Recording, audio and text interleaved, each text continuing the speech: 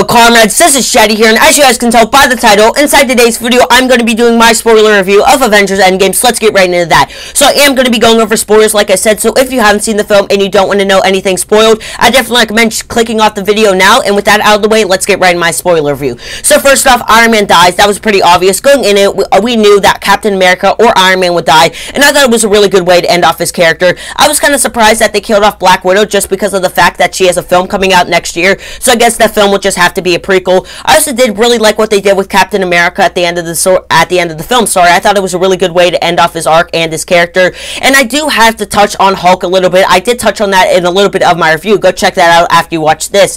And I do not like this new Professor Hulk whatsoever. The thing is, we don't get to see any cool action sequences of Hulk just fighting aliens. And honestly, I wouldn't really mind Professor Hulk if we did get to see that, but we don't.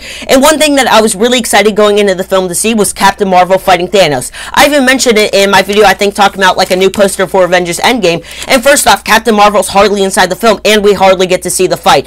Ant-Man, Hawkeye, and Nebula are given more to do inside this film, and I really liked it, especially in regards of Ant-Man and Hawkeye. I thought those two worked really well, as well as Nebula, but I don't really love Nebula as a character, so I did feel like the scenes with her did drag on for a little bit too long. So do have to touch on the final battle. This is one of the best final battles that I've seen inside of a movie ever. I did think it was pretty cool to see Captain America wielding Thor's hammer as a comic book, and that's really cool to see. But one thing that I didn't get, I thought the whole thing about Thor's hammer was that no one could lift it, and there's even a whole scene dedicated to that in Age of Ultron, and they don't even bother explaining, or it doesn't even make sense of how Captain America could pick up Thor's hammer. Guys, I overall really enjoyed this film. If you guys haven't seen my review of the film, go check that out after you watch this. Comment down below your thoughts on the film, subscribe to Comment today, drop a like on this video, and turn on the post notification bell. Go check out my last video, and I'll see you guys in my next one. This is Chase on off. Peace out.